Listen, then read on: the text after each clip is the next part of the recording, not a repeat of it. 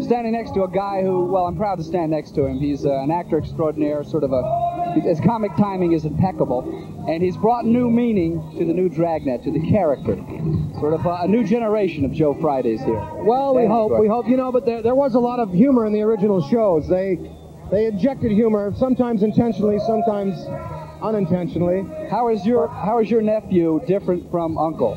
Not that much, really. I don't think. You know, I tried to, you know, do exactly the characterization exactly the way Jack Webb did it. You know, just basically straight down the line, and you know that decent kind of moral force, you know, ongoing.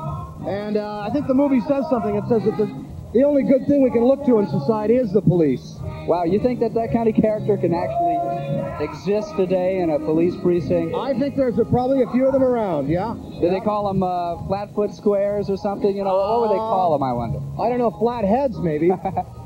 But no, that's good that there's guys like that around. You're serious about this too, aren't you, Dan? I mean, I am. You really enjoyed this. Speaking of the past, speaking of the original, the man that made us all interested in Dragnet, Harry Morgan. You guys know each other well. I thought you were just fantastic. Thanks very, very much. I thought when you, you know, when the narration started, it sounded exactly like Jack. Yeah. And when you came on, I thought I was looking at Jack Webb. Oh, that's great. Well, you know, having you on board, Harry, was wonderful. Well, I enjoyed it tremendously.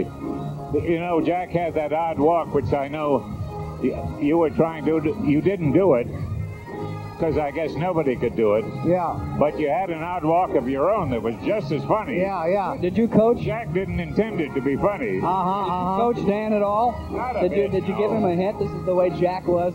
We talked a little bit about our Jack's and my relationship, but no, I didn't know. He did that all on his own. If Jack Webb were alive today, what would he have to say about I think he would have fallen down in the theater. Yeah, he would have loved it. You know, there's something that's this big in American culture as Dragnet. It's going to be satirized, and he was on Laugh-In, and he was on Carson a couple of times. Yeah. So he knew that you know, people poked fun at it. Well, I think one of the clips that they always repeat on the Carson show when they show the best of Carson is the Jack Webb. Of course. Yeah. And you know, it was funny. Well, he knew it was funny. Yeah. But also, we tried to, you know, stick to what he represented, and I think the character looks good in the end of the movie. You know, you did a lovely job too. Are you into the Fabulous Thunderbirds, Harry?